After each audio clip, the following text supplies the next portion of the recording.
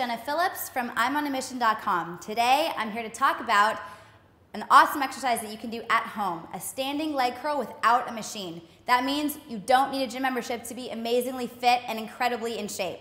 So first, you're gonna start off. I like to put my hands on my hips just for the extra challenge, but if you guys want, you can put your hand on a chair for the extra balance. It's up to you. So make sure your knee is next to your other knee. Your legs are gonna be super strong throughout the entire exercise. Flex your foot, abs engaged, and lift, and then return back to where you started. You're gonna do a lot of these, guys. Couple different ways you can make this extra challenging is you can bring your arms straight up over your head to really add the challenge for your balance. And still, your leg is getting that amazing attention and that extra burn. You can also put on an ankle weight and be extra intense with this. Breathe, lift.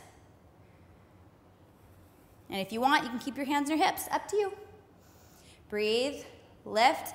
You wanna do 30 to 40 reps on this side before you switch to the other side. And make sure that after you get that complete, you're gonna flex your foot, straighten out that leg, and reach down, stretch it out.